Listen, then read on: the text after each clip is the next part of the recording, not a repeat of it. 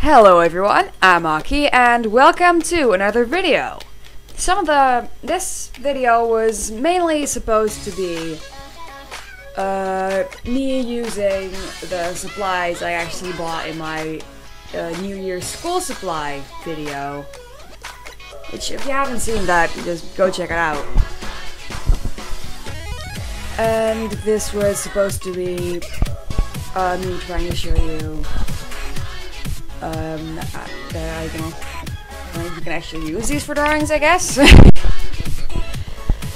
Sadly, about halfway through the drawing, it cut off. Like, my camera ran out of space, which is the reason I use my phone now.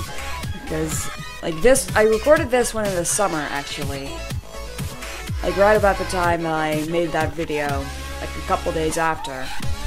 Maybe like 1 or 2 or something, I don't know.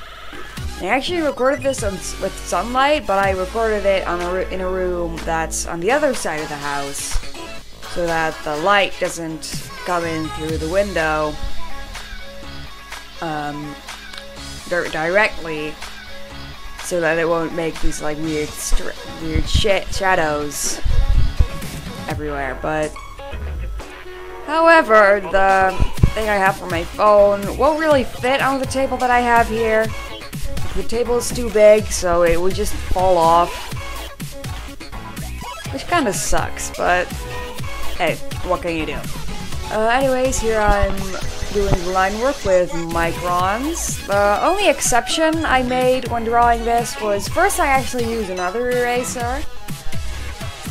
But that eraser like really creates a lot of strings, so I decided to just go to the eraser that I actually bought, which ended up being a lot better actually. And I decided to use a HB pencil that I already had, because the pencil I got with my microns and that little blending stub didn't really feel like it was meant to be for sketching. It felt like it was mainly for like blending and stuff, so I decided not to use that for the sketch. You might be able to see that I had a paper, like a large piece of A3 paper, under the drawing, which I had there to make sure that I didn't like pull my drawing off the screen, so that you could always still see it.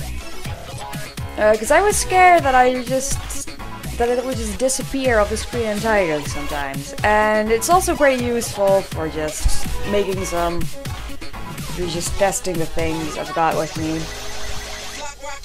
So it worked pretty well. Here I'm just adding some line weight. Like I said, the quality isn't that good. And it's gonna be it's at a bit of a weird angle, because I had like a traditional camera stand, but first off it was angled, and I couldn't put it directly above the drawing. It was like at this, like at a bit of an angle, and it was upside down. So I have to turn the video footage around, and it still has this weird angle. So sorry about that. That's in another video. There was one more video that I used a camera in. That has the same problem. I've kind of got that one as a backup right now. Like I always keep a couple video files as backup in case that, for example, my laptop crashes, which is the case right now. Because I was going to make a speedpaint video for an Ask blog that I'm gonna be running, and I was making the banner for that, and decided, hey, you know what? I'm just gonna make the banner, like the drawing of the banner, into a video, so I have something to post, so Ashley doesn't slap me.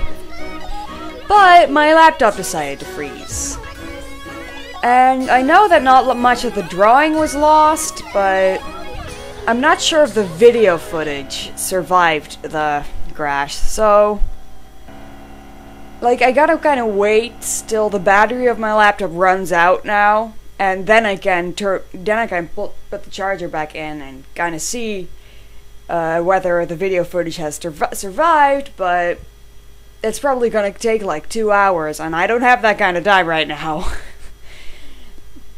Because I do everything at the last minute. I am the master of procrastination.